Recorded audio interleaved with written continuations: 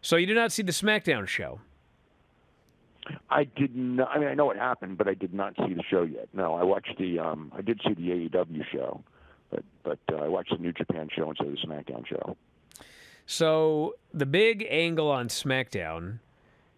Well, there were a couple of big angles that all tie together. So basically, what happened was the show opens, and it's supposed to be the Usos versus Braun Strowman and Ricochet, and Jimmy's there, and there's no Jay at the beginning of the show, and he's all nervous, and he's calling him, and nobody's answering, and Paul Heyman's there, and they're all concerned that he's not going to be there.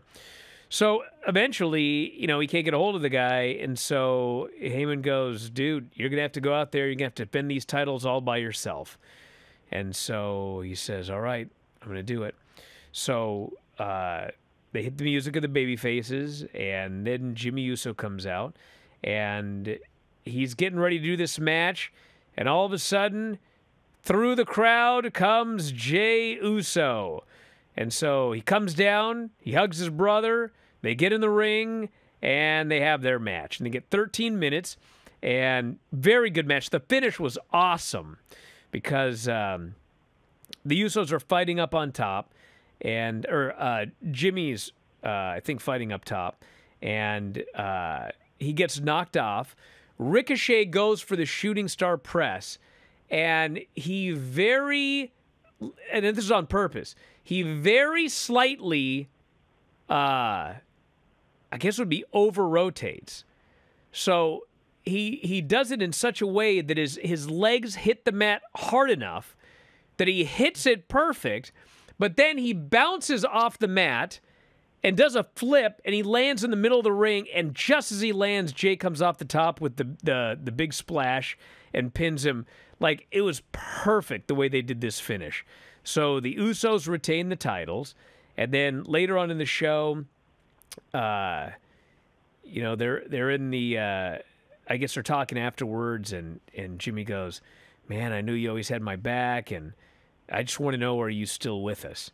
And Jay looks at him, and he just says, I'm not sure. And he walks off. And so Paul Heyman shows up, and he says, hey, did Jay say anything? And Jimmy says, he didn't say anything about staying or going. And so, of course, Heyman's skeptical about this. So later, Jay is leaving, and he's walking through the parking lot, and from behind a production truck comes Sami Zayn. And Jay looks around. There's nobody around. So he goes, dude, you got to get out of here. And Sami says, listen, I just want you to know that I just want to thank you for what you did at the Royal Rumble. It's something I'm never going to forget. And he says, I just want you to know I'm going to beat Roman Reigns for that title. And I know that you want to see Roman lose those titles as well. And I just want you to know, Jay, I acknowledge you. And Jay's like, oh, God. And so Sami Zayn wants one more fist bump. Jay looks at him, and Sami goes, come on. And so Jay gives him a fist bump, and he walks off.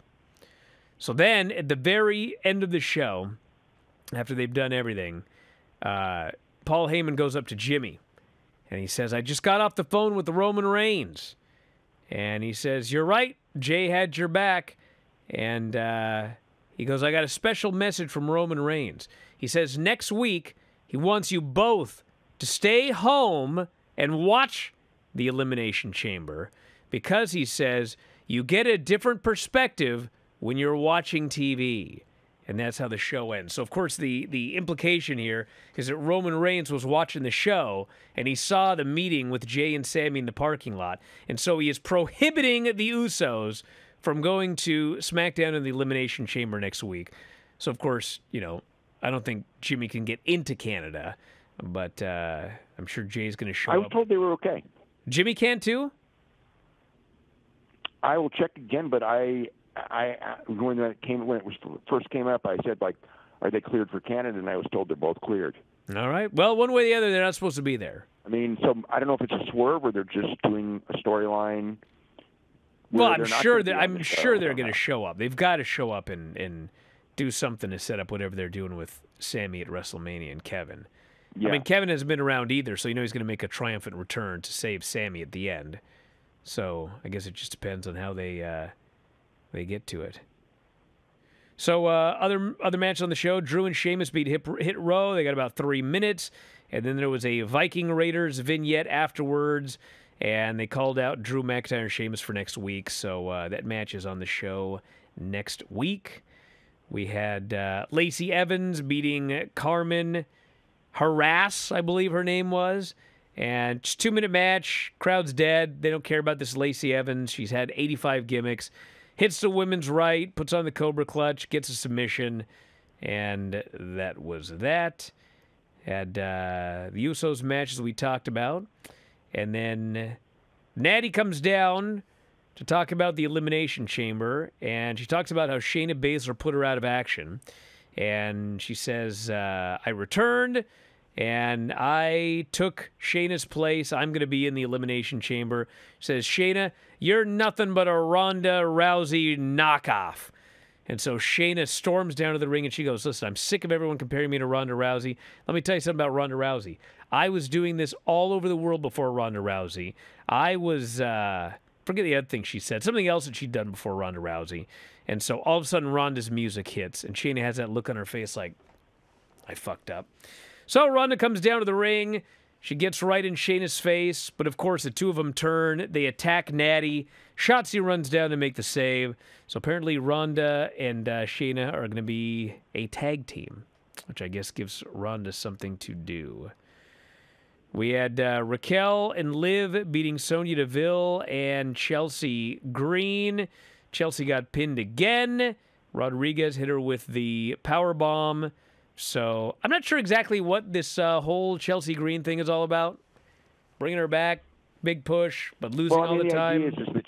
The idea is that she's going to lose and cry about it all the time.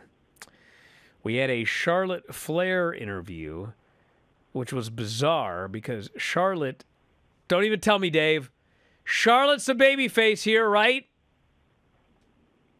Charlotte's supposed to be a babyface, yeah. All right, well, yeah.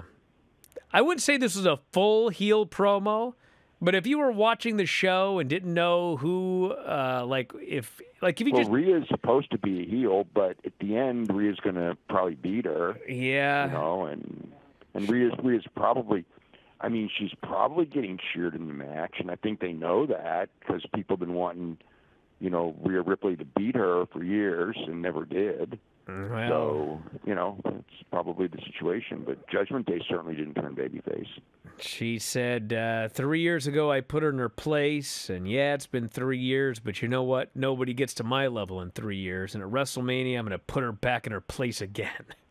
It's like, huh, okay, well, you're going to get booed.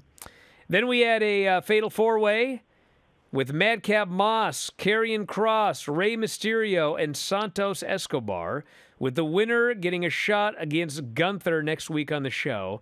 And of all people, Madcap Moss won. He ended up hitting a flying elbow on, who was it? Kross hit Mysterio. Yeah, he did on Mysterio.